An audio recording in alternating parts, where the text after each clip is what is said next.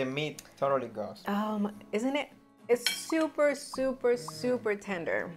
Do you love stews? Well, let's make it the Mexican way. This recipe has finally made it to Villa Cocina after many requests from you guys, and I don't blame you because this stew is sensational.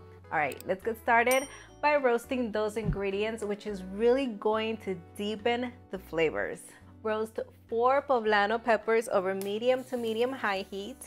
These are mild, originally from Puebla, Mexico, and once dried, they turn into the well-known ancho chile, which we use a lot in this kitchen.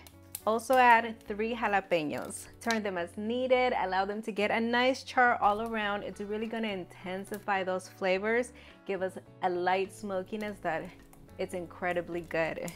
Oh my goodness, this is starting to smell like chile rellenos. Gets me so excited. I'll leave you the link to my recipe down in the description area. Once they are ready, transfer them into a Ziploc bag. This is going to create a sauna so they can start sweating. Now roast and cook 1 pound of tomatillos. Same temperature, and turn them as needed. All right, let's leave the tomatillos alone for a little bit. We're still gonna check on them, but let's get some prep done. Dice 1 medium white onion, and the waterworks, here they come. Transfer it into a bowl. Tomatillos are coming along. Now mince 5 large garlic cloves. All right, remove those tomatillos, they are ready. I could hear those juices working their magic. The peppers have had enough time to sweat. That skin has loosened. I'm just gonna remove it. Feel free to use kitchen gloves because even though poblanos are mild in heat, you may get the occasional spicy one. Peeling pepper seems the perfect time to remind you that you can find the full printable recipe on villacocina.com. The link is going to be down in the description area. Cut the poblanos open and remove the seeds and stem.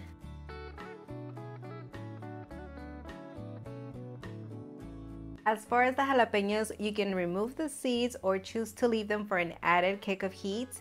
Now, Nelson is not handling a lot of heat very well these few days, so I'm just gonna leave the seeds on one of the peppers. If you really want this dish spicy, you could even go for serrano peppers.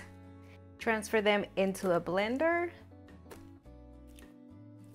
together with the cooled tomatillos. 1 cup of low sodium chicken broth. Now cover and blend until it is smooth. Perfect, I can see a little bit of specks in there, which is great.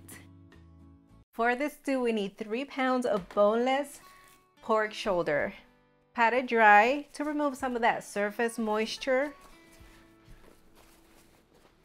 Remove excess chunks of fat that you may see on top. And then just cut the entire piece into small bite-sized pieces. You don't want to go super small because this is a stew. It's going to cook for a little bit, but small enough that you can bite into them and not have to struggle when you're eating. Season with salt and black pepper to taste. Mix it in thoroughly, making sure every single piece is well seasoned. Place a large pot over medium-high heat and add a little bit of avocado oil because that meat is going to render its own fat. We're just getting it started with a little bit of oil. Once hot, add in the pork.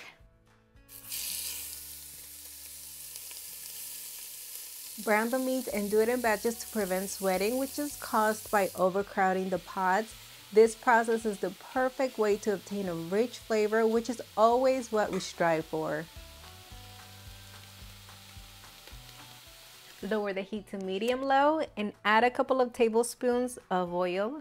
Once hot, saute those onions until slightly softened.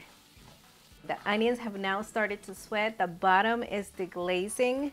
It's time to add the garlic. 1 teaspoon of dried Mexican oregano. Half a teaspoon of ground cumin. 1/8 of a teaspoon of ground cloves. It's just a touch. And half a teaspoon of ground allspice. And just continue to cook this for a couple of minutes, allowing those spices to toast. It's gonna release those essential oils and the flavors and aromas are gonna awaken. All right, meat goes back into the pot with all of its juices. Pour in the salsa. I'm just gonna add half a cup of low sodium chicken broth so that I can get the remainder of the salsa. Nothing goes to waste here. Stir that in. Oh, this is looking gorgeous. Crank up the heat for the stew to reach a boil. Then lower the heat to medium-low. That way it reaches a gentle simmer. Add in 3 bay leaves. Cover and cook for 45 minutes or until the meat is fork tender. Our stew is almost ready. Let's prep the final ingredients. Roughly chop half of a bunch of cilantro and small dice 10 ounces of panela cheese. Our stew is ready. Oh wow. I'm almost done.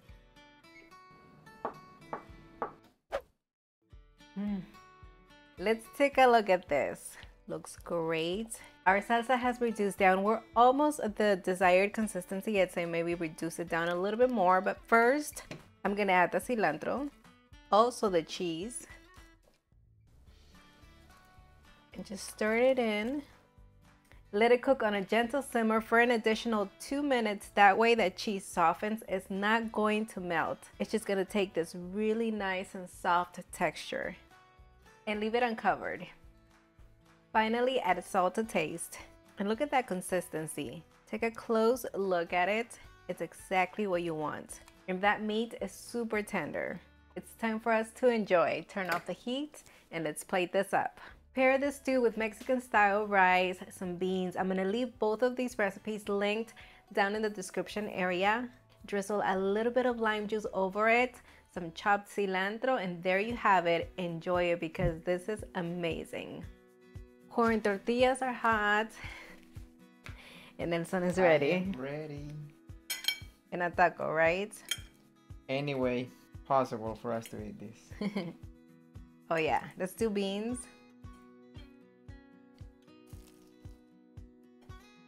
Wow. Those beans totally go. The meat totally goes. Isn't it? It's super, super, super tender.